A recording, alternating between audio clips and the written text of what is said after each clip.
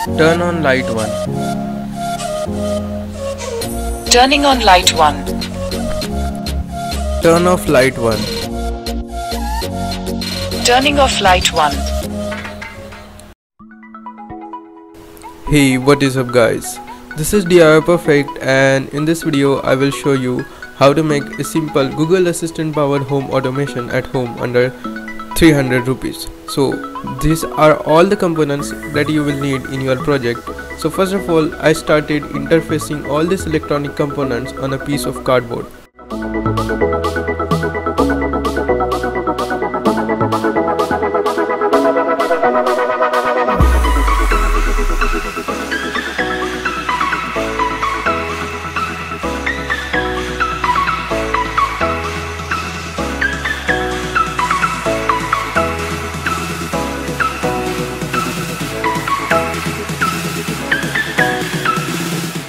After placing electronic components on a cardboard, I started soldering them according to this circuit diagram.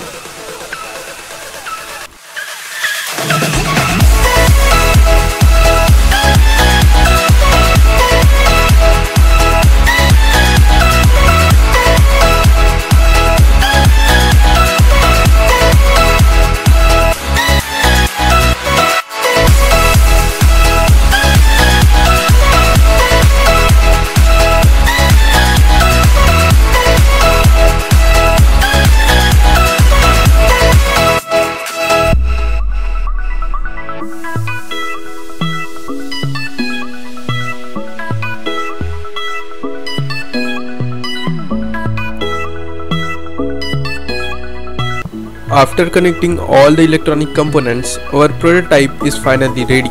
Now let's move towards the programming section of this video. First of all, you have to open Google Chrome and go to the website, which is adafruit.io. Then sign up for this website.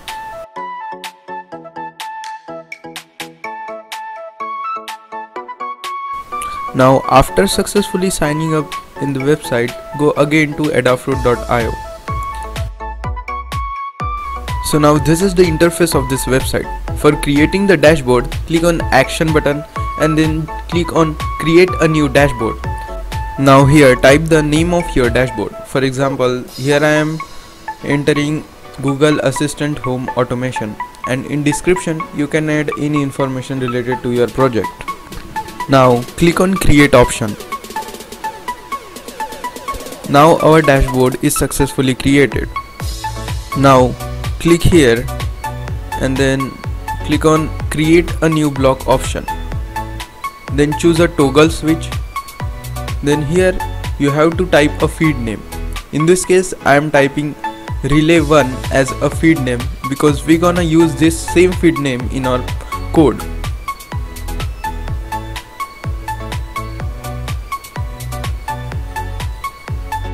Then click on the create option. Now the first feed is created.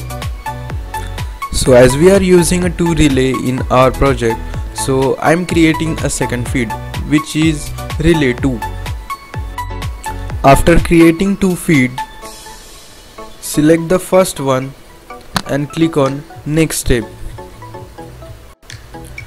Now type the block title name. In this case I am putting it as relay 1,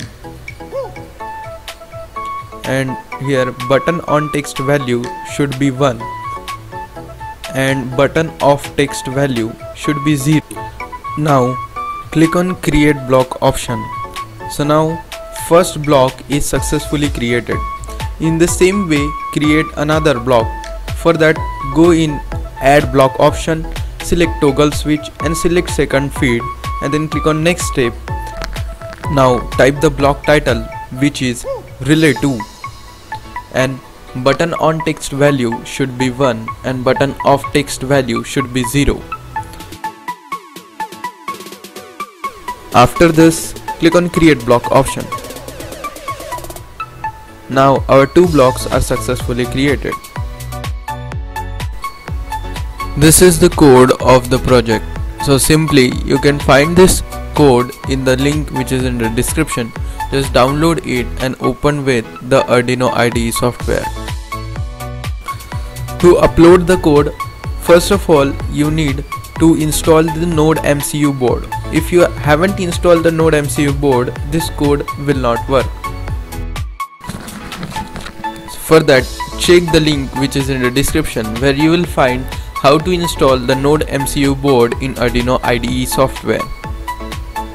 So after installing ESP8266 board, this ESP8266 Wi-Fi.h library will be automatically added. Now to install the MQTT library, go on Chrome and type Adafruit MQTT library master. Then go on GitHub website and download MQTT zip library. Go to Sketch and click on include library and add zip library. Then select the MQTT zip library and click on OK. So the library is successfully added. Here type your Wi-Fi SSID and password, or you can use your hotspot name and its password. And remember that the feed name, which is relay 1 or relay 2, should be same everywhere in the code. Go on adafruit.io website and click on key option. So here you will find the username and active key. Just copy the username and active key in the code.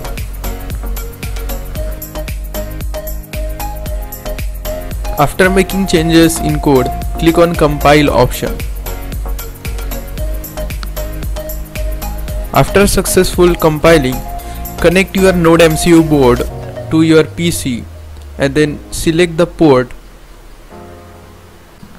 and select the board, which is Node MCU ESP8266. Then click on upload option.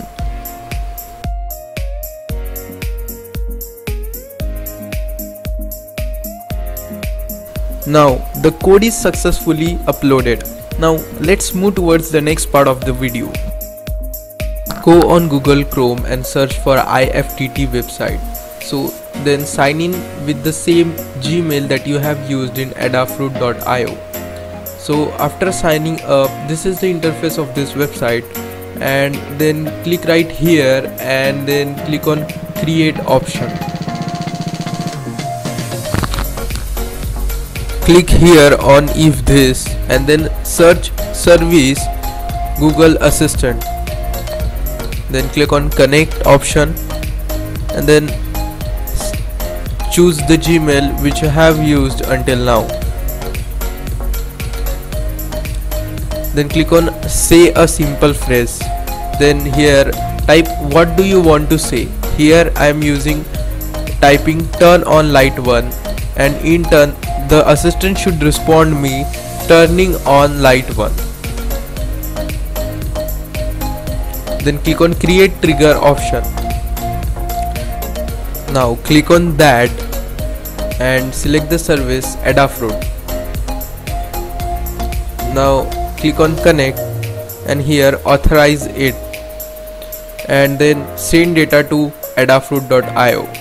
Then select the feed name, which is relay 1, and data to save should be 1, as we are using it for switching on the relay. Then click on create action. So now our first applet is successfully created. So now create the same applet for switching off relay 1. For that, repeat the step, and here you can type turn off light 1, and in turn the Google Assistant should respond turning off light 1. Then click on that again and select Adafruit, then send data to adafruit.io. Then here select feed name, which is relay 1, but data to save should be 0, as we are using it for switching off the relay 1. Then click on create action. So now our two applets are successfully created. So as I am using a 2 relay, so that is why I am creating 2 more applets for relay 2. So just repeat the steps. But here remember that the feed name should be relay 2.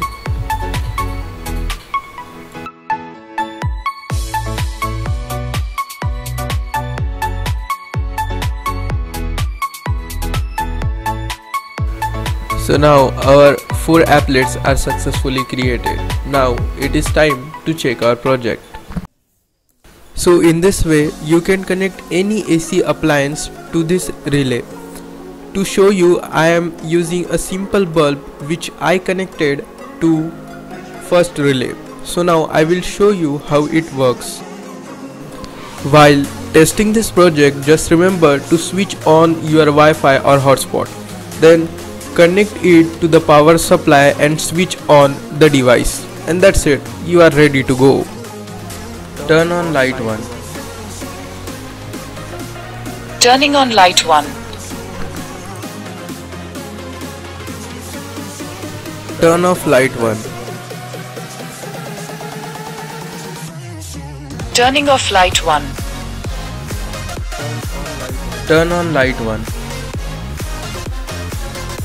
Turning on light 1. Thanks for watching guys. If you liked the video, smash the like button and don't forget to subscribe our channel.